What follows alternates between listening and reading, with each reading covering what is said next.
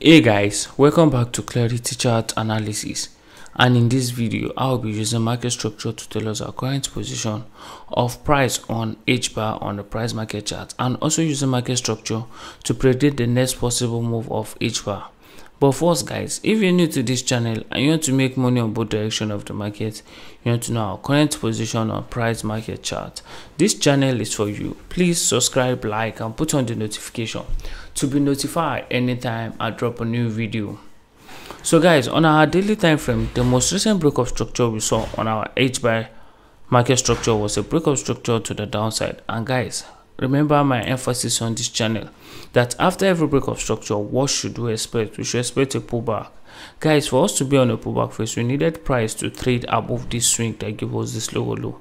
And guys, that's what we saw. We saw price traded above this swing and we'll pull back, broke more structure to the upside.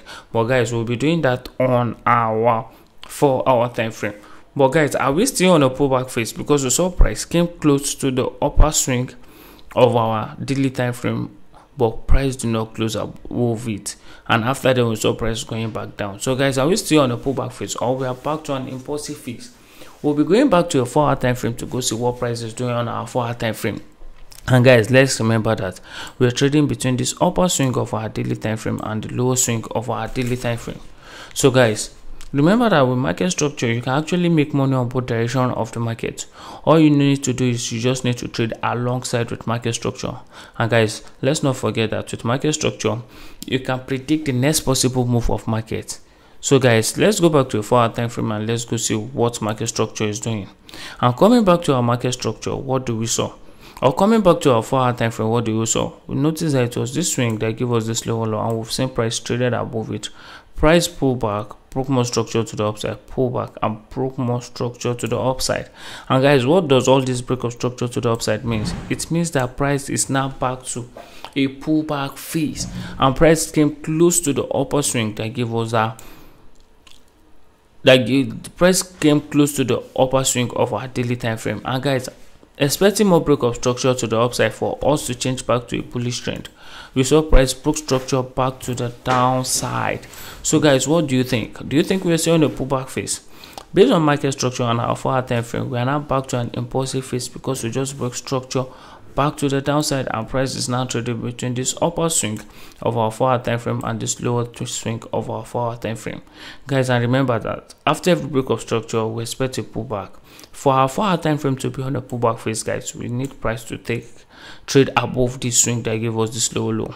So guys, let's not be surprised that we'll be seeing some green candles for us to be on a pullback phase. Guys, if price can take out this swing, that shows our 4-hour time frame is on a pullback phase.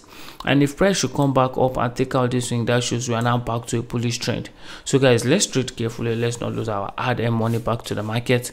Remember that for some while we can be seeing green candles, which just means that price is just pulling back until we can see a change of character, until we can see price take out this upper swing before we would believe that, or before we take it that price is now back to a bullish trend. So guys, coming back to a 1-hour time frame, to what do we notice? We notice that the most recent break of structure we saw was a break of structure to the downside. And guys, for us to be on a pullback phase, guys, we need price to take out this swing.